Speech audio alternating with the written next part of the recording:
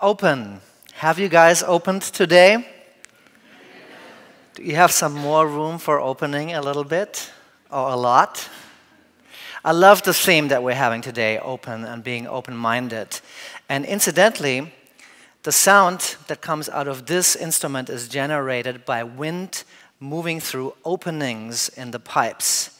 And I'm always telling people that when they want to know what's the difference between an organ and a piano. The piano has hammers hitting strings, and the organ has wind moving through pipes. And I think that's very significant because I think it affects people in a certain way. Another thing about the organ that affects people is that we have a vast range of pipe sizes and of dynamics. Some organs have pipes that are as high as 32 feet, and they are the ones that create that subsonic rumble that's more felt than actually heard. We also have pipes that are as small as a little pencil, and they generate a very high, sometimes clear, sometimes even piercing sound. Dynamically, we're having a range from a barely perceptible pianissimo to a mighty roar that shakes a building. And I think all of these things contribute to people being affected by the organ in ways that range from soothing to downright disturbing. Maybe we have a little bit of both today. I hope so. Before we start, I'm going to give you a little bit of historical background on the organ. The organ is the oldest keyboard instrument and one of the oldest instruments per se. We're going back as far as about 3rd century BC in ancient Greece. They had something called the hydraulis, which is a water organ. The wind pressure needed to generate sound and move air was created with water. The organ as we know it today was developed throughout the Middle Ages, the Renaissance period, and really almost perfected during the Baroque period. And probably the greatest composer for organ music, Johann Sebastian Bach, wrote during that time in the 18th century, early 18th century. And in the 20th century, we saw a whole range of other instruments that are organ-related. For example, the theater organ. You might have heard of the mighty Wurlitzer. And that's an instrument that was put into theaters, movie theaters, and used for accompanying silent movies. Then somebody invented an instrument called the Hammond organ. And rock bands use that instrument. In this modern day and age, people sometimes go to organs all around the world, to pipe organs, take their microphones and sample them, and then they feed them into a computer, and then those sounds can be reproduced through sampling technology. Today, though, we're having the real deal, and you might find it interesting that this is actually a portable organ. It usually lives in a room slightly east from here. So about 6 people working for UCLA wheeled it out there. So it's portable, like a Casio keyboard. It just takes a little bit more manpower. And actually, that was one of the early uses of the organ in a secular way. Certain courts had little portative organs. Then sometimes during a festival in a given town, they would put a portable organ on a wagon that was pulled throughout the city and it was played. The Christian church, the early church, was somewhat skeptical about the use of any instruments, and the organ in particular, probably because it's very sensual. And some people, for example, reformers, Calvin or Zwingli, were not into that. They did not want that much sensuality. But eventually, I think the motto, if you can't beat them, join them, won over, and the organ did become the main instrument for church music by the time of the 20th century. Nowadays, we're facing some competition from something called praise bands. I will not talk about them, but organs are still running very strong, and recently we've seen a little bit of a resurgence of pipe organs being put into concert halls. For example, the Disney Concert Hall in downtown LA has a magnificent new pipe organ. And sometimes when people have a little extra cash, they might put an organ into their house. One such example is the magnificent Villa Aurora in the Pacific Palisades. Maybe some of you know it. And there is one room in that villa that's dedicated to housing a bunch of pipes. So for an organist like me, that's also very exciting to be able to go to a house and play an organ there. So you've already heard in what I've been talking about that the organ has been used in different ways, both secular and sacred. And that's a very fascinating topic to me, because in my professional life, I've sometimes encountered people who thought it should always be a sacred music, and one should always play very reverent music on it. Now, with my personality, that doesn't really work because I don't always want to be reverent. And I think one of the great things about the organ is that it is so versatile. It can be used to accompany silent movies. It can be used by a rock band like Emerson, Lake and Palmer or Yes. And I think that's what makes it great. But also, for me, there really is no secular versus sacred music. In a way, I believe that all music is sacred because it's a language that can be used to communicate between people who speak the language themselves and between people who don't necessarily speak it. You do not have to be a musician to appreciate music. Sometimes I think non-musicians appreciate it more because they're not going, okay, and that note, that probably was wrong, and they're getting analytical. So music has that power. It has the power to uplift people. I once heard Paul McCartney say that he had a headache and he went home and he listened to a rock and roll tune and the headache went away. And he was a kid and I thought, wow, that's a powerful thing. So I think that all music has that potential, whether you play it in a rock club or in a concert hall or at a church, or whether you sing a song to somebody in the parking lot a little bit later. So I don't like to draw that very strict distinction. I like the idea of playing a sacred piece of music in a club, or I like the idea of playing a piece of rock music at church. I think in this 21st century, we have these boundaries disappearing. With that, I'm getting to talking a little bit about the piece we're going to do tonight. It's called Open, right in with our theme tonight, and it's based on words from the biblical Song of Songs, which is attributed to Solomon. And he was the guy with the many women. He loved women, and he fell a little bit short of in favor with God. God didn't like to see quite that many women, but if you're reading the text, it's very romantic, even sexual language. And if I'd known that the sex squad was here, I would have asked them to join us. But I just met them a little bit early in the green room, so I really enjoyed their performance. I'll line them up the next time. So in this context, open is really, it has a physical connotation about humans opening up to one another. But in a spiritual sense, it's also opening up to life, to inspiration, and to God. It's a very powerful text. So the piece we're going to do is based on that. And with an instrument like this, you do not really need to have other people to perform with you. In a way, I have like a whole orchestra at my fingertips. I can make a lot of noise by myself. And sometimes that's very liberating when I get to do that. I play, and if I want to just go somewhere else and improvise, I don't really have to take anybody else's feelings into account. Is it going to throw them? Are they going to be able to hang? Do they want to hang? So I can just do my own thing. However, I find myself increasingly seeking out collaborative situations. And the reason for that is because of the untangible, individual creativity that other people bring to the table. I feel that our combined creativities are stronger than just my creativity. And when we rehearsed our piece a couple of days ago, it really moved me. It touched my heart when I heard what my colleagues and the students that are going to perform with me had done with the piece in practice, because they made it their own. They gave it their own interpretation. I gave them a guide with some dots on paper. That's the music, so they know how the shape of the music goes. But they made their own decisions. Oh, I'm going to stretch those two notes a little bit. Or I'm going to sing that passage a little bit louder. Or I'm going to lay back that note. I'm going to pronounce a certain word a certain way. And I found by handing over my music to others, by letting go of it, I gained so much back.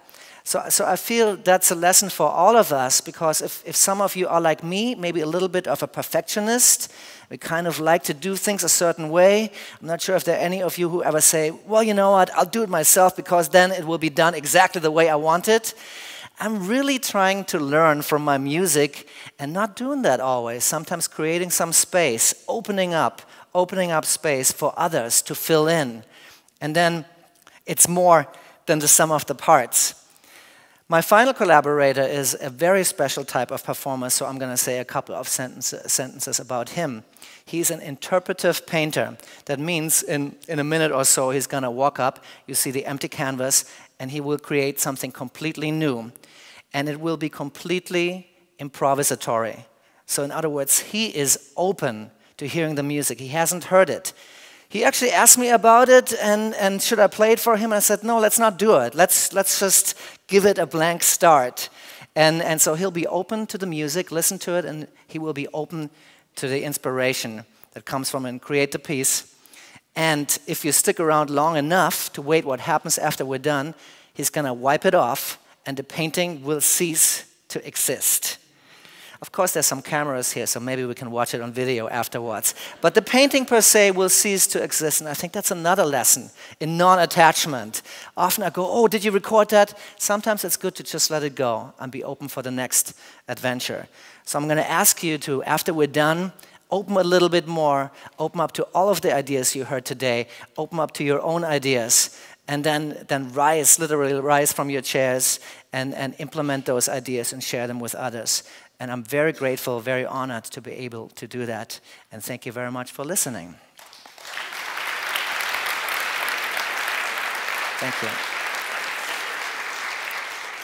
Now I could fill another talk just talking about the great things that the performers that are going to sing with me have done. I'm not going to do that. Just please refer to the programs. I'll let the music do the talking. Just rest assured that they're absolutely awesome. They travel the whole world. We're very lucky to have them, both professors and students. And with that, please help me welcome my awesome UCLA colleagues.